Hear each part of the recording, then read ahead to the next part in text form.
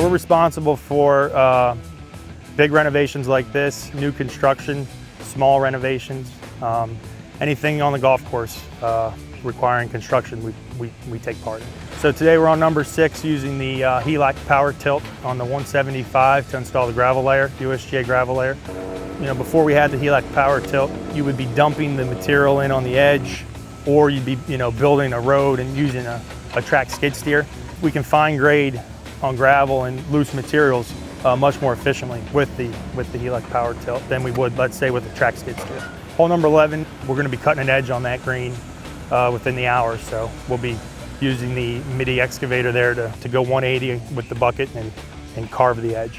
The Helac PowerTilt helps us to edge green cavities without a shovel. You turn the bucket sideways. After it's been compacted with the dozer or track skid steer, you can then carve it out with the Helac PowerTilt. Saves a lot of time. The Helac PowerTilt increases productivity by having less men, laborers, crew members, shoveling and raking, where they can be pipe fitting, they can be installing gravel, they can be doing other tasks on the job. We got 25 guys here, and without the Helac PowerTilt, maybe we have 2 or 3 more guys at this stage of construction. Manpower, it's more efficient. The 175, our Mini, is sitting on top of the gravel we haul in and placing it for the guys to have minimal use of shovels and rakes. It's just, he places it and then we take it right to grade.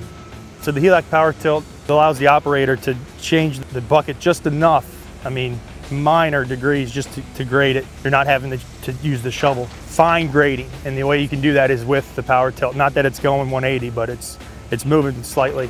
On a percentage basis, maybe you're saving 10% time. For the course of a 18-hole greens renovation, bunker renovation, the Helac PowerTilt definitely saves days on the schedule. We're able to do more work quicker, and in these tight schedules, it's a necessity.